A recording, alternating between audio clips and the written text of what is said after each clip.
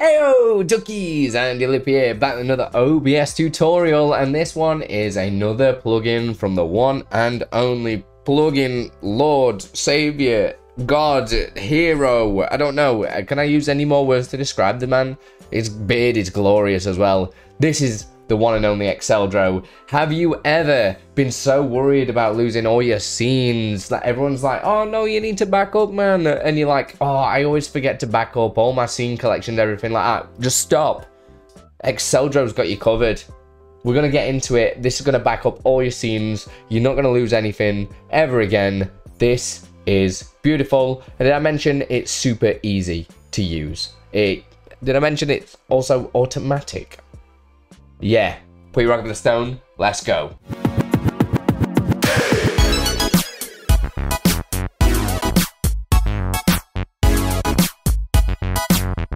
Right, so let's get it all installed. Super easy to do. So straight on the OBS forums, you'll see Scene Collection Manager just here, and he's already updated it. Insane, he's already done an update. That was due to me asking a decent question of, does it work in portable mode? It now does. Wonderful work, Exeldro. So this is it. It's going to make a small little tooltip that you can get into and back up all your scene collections.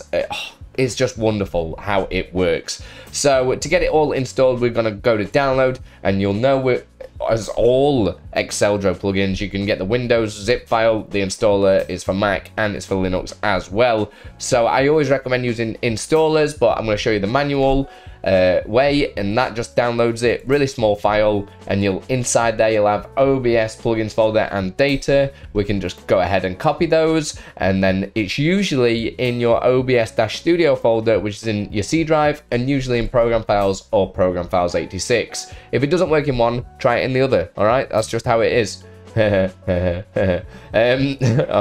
I'm so inappropriate. I mean, I'm so immature. Program files, and then I'm going to go to OBS-Studio, and then you just paste it directly in there. Because I've already got it installed, it's going to ask me to replace, so I'm just going to cancel that off for now. That is it. It's all installed, ready to go. Let's open up OBS. You got my little face here. I'm in my scene collection main Twitch stream just here. I've actually got quite a few scene collections, as you can see just here. These are all the stream up products that we make. And this is how I build them. I build them in OBS and then send them over afterwards. So if I change to the blank scene collection, for instance, like that. So now I'm in the blank scene collection that's not blank. It's actually got something on it. If I go up to tools and you scroll down a little bit, you'll see Scene Collection Manager. So select that and it will bring it up in the middle of the screen like this. So you'll see all the different scene collections as we previously saw just here, and then a backup on the right hand side. So it's got the time that it was backed up. So because we've changed to the blank scene collection this second, it actually automatically backs it up. This is usually on as standard. There are settings, so if you go down to the settings bit here, you can turn the automatic backup off. You can rename the backup. If you press the plus, you can create a backup. So we can call this backup 1. So you can always go back to different backups, which is wonderful. We can also remove backups by pressing the remove arrow, and it'll say, do you want to remove it? Yep, it's gone. If we want to switch to a backup as well, we can just select that backup and press switch down here, and it'll reload that backup. So if we've accidentally done something that we shouldn't have done and something's broken, we can actually revert back. This is like the ultimate undo, which is lovely. It's so easy to use. So scene collection again, you've got settings on the other end if you want to rename your scene collections as well. Also, if you wanted to add or duplicate scene collections as well, which is really nice, and also a scene collection switcher too. And that is pretty much it. It's really easy to use. It works in portable mode, and it also works in just the standard OBS mode. So you're probably going to ask, where does this file get stored?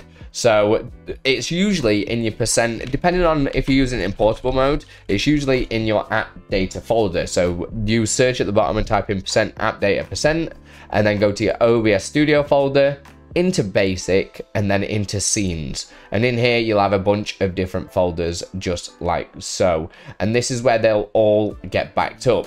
So I'm not actually in this is where yours are as standard, but because I'm using it in portable mode, mine's in a different location. For that, if we go to wherever my OBS is saved, which is just here, then I can go into config, into OBS-Studio, into basic again, into scenes, and you'll see all the different scenes just here. And then we've also got these folders with all the backups in as well. So you can also back up until your heart's content.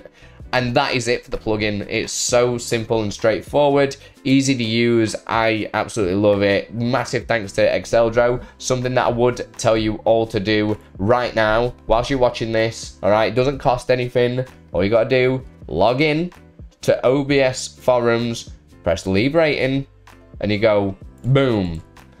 This is going to save me so many headaches. I really can't type. Thank you, Exeldro, once again. There we go. Submit. Leave them an excellent rating. Doesn't cost anything, guys. Get it done. And that's pretty much it for this video. If you want to support me, then consider joining Patreon or using the YouTube channel members just here from like $1.99 a month. It'll help me make this content full-time for you guys. That's it. Put your rock over the stone, and I'll see you in the next video. Much love. I just want to say a huge thanks to all my patrons that help make this content full-time, make it free for you guys, and also a huge thanks to all my YouTube members. You guys are legends. Thank you so much for everything that you do for me and the community. Keep it up, guys.